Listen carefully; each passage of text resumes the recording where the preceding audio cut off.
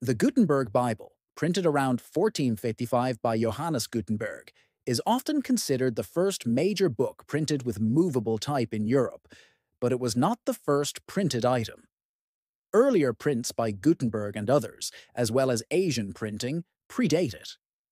Gutenberg printed smaller items like indulgences, calendars, and broadsheets in the 1440s, 1450s.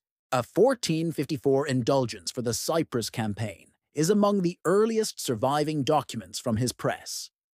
The Sibyllenbuch fragment, a German poem from around 1452-1453, is one of the earliest known books from his press, predating the Bible.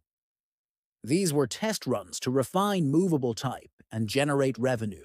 In Europe, block printing predates movable type, with religious images, playing cards, and textiles printed as early as the 1370s or the 1400s. The earliest dated block print is a 1423 image of Saint Christopher from Germany. Printing originated in East Asia much earlier. The earliest known printed text is the Diamond Sutra, a Chinese Buddhist text from 868 CE, made using woodblock printing. In Korea, movable metal type was developed by 1234, and the Jikji, a Buddhist text from 1377, is the earliest known book printed with movable type, nearly 80 years before Gutenberg.